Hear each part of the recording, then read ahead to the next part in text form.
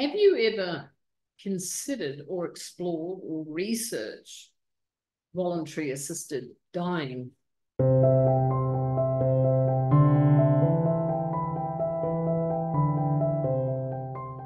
It's a curious one. It's provocative, it's frightening, it's scary, it divides families, it divides everyone.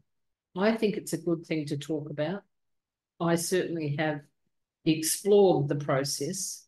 Where I live in Australia, in this state, it has only been legal to apply for voluntary assisted dying in the last year, so it's relatively new. I wanted to speak about it because it is my belief that not many people are speaking about it. And I think it's a worthy subject.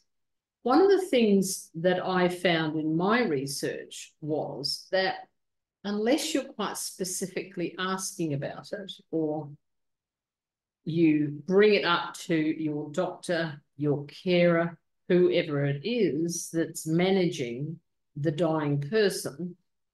Now let's get some context here.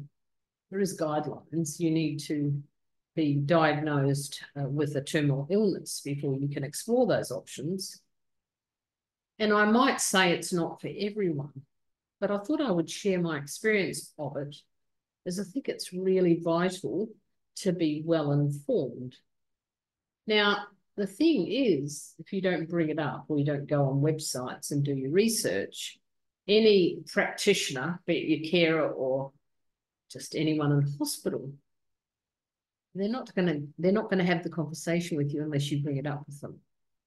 It's against all their ethics. Now, that makes sense to me that they wouldn't do that.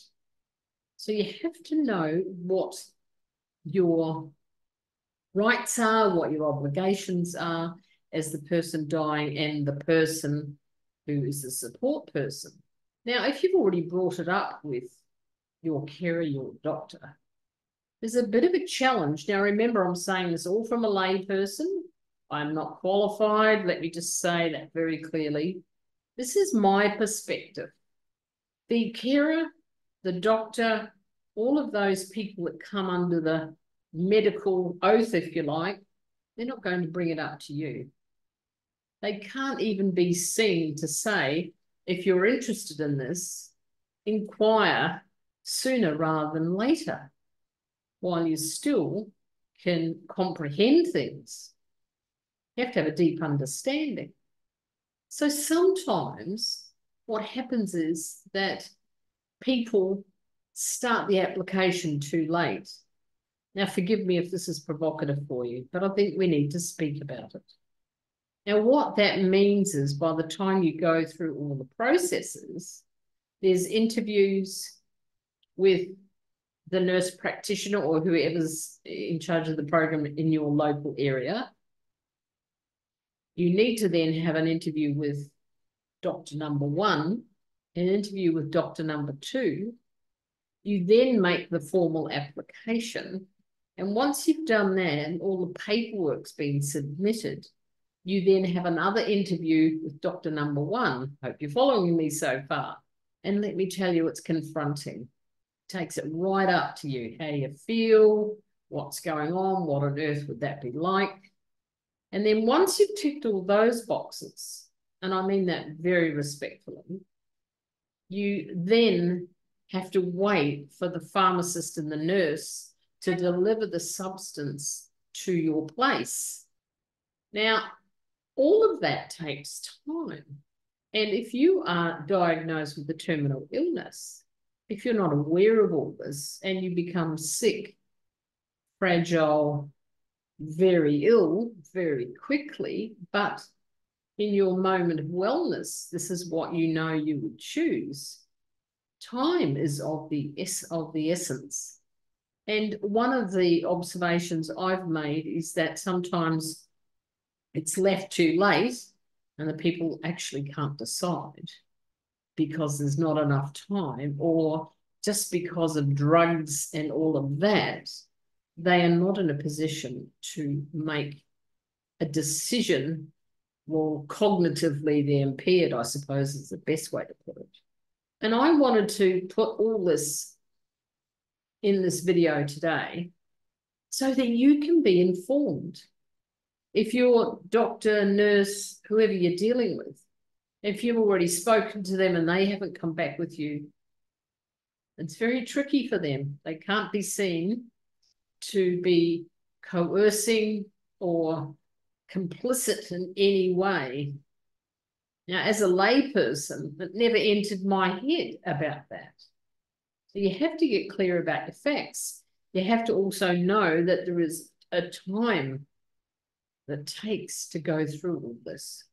And it was my experience that the process took too long and that it wasn't able to be brought to fruition because of a whole lot of reasons. But I would like to hear your comments. Now, please don't be offensive. It's not for everyone. I would love to hear your thoughts on this, because if this is something that you would choose for you, if you were in a situation where you're being diagnosed with a terminal illness and you certainly knew your prognosis and you were certainly aware of the situation you're in, would this be an option for you? I think it's worth some discussion if you're up for it. I'm going to preface all of this, everything I've said today, with this. Like I've said in my other videos, you have to be prepared to work on yourself. You have to be prepared to know yourself at an intimate level to make major decisions about choosing the right to die. So once again, personal development is intricately involved in the dying process and ultimately death. So you have to be aware that if you're thinking along these lines, learn more about yourself, discover who you are, so that if this is a path that you would like to take, you can be courageous. You can surround yourself with people equally as courageous that can help you choose and help you to have the right to die with dignity if that's what you choose. I am open to any comments that are valuable and add value here. Please, if you want to speak to me personally, do book a call. This is an open invitation to you. I guess you've gathered by now, you can talk about hard things with me. This is Mary Scott. Thanks for watching.